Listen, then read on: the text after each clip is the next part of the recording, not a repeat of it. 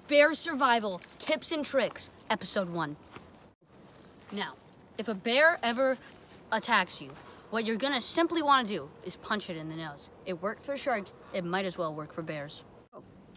Now, if you're ever in the clenches of a bear's mighty jaw, all you have to do is give it a cupcake, which you obviously have in your pocket. It's a necessity for any camping trip.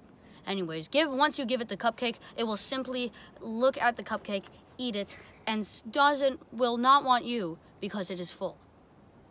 If a bear ever attacks your campsite, all you have to do is find the shortest and weakest one and toss it at the bear. Now, normally people are camping with at least 3 or 2 other people. What you gotta do is you gotta just pick them up and toss them. If these tips and tricks help you, like and subscribe.